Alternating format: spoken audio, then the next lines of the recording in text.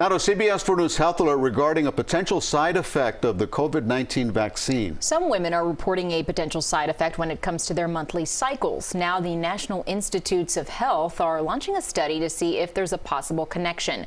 CBS 4's Dina Demetrius reports.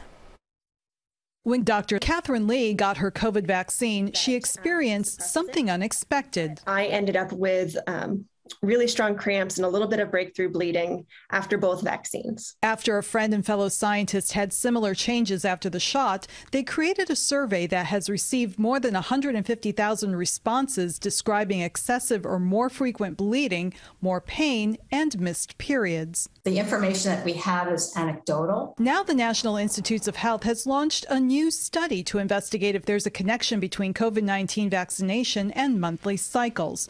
Dr. Diana Bianchi is leading the research. I can't stress enough the importance of having a control group to be able to dissect out whether it is actually the vaccine that's causing the changes. The research may also provide information for women concerned about the short and long-term effects of the vaccine on reproductive health. How helpful do you think it is to do a study like this while there's such a push to get the COVID vaccine in general? I believe that there's a certain percentage of people who are hesitant because they don't have enough information. And that's our goal, is to provide information and reassure people that whatever changes occur with the menstrual cycle are temporary and that they do not affect your fertility. COVID is really bad. It makes people very sick.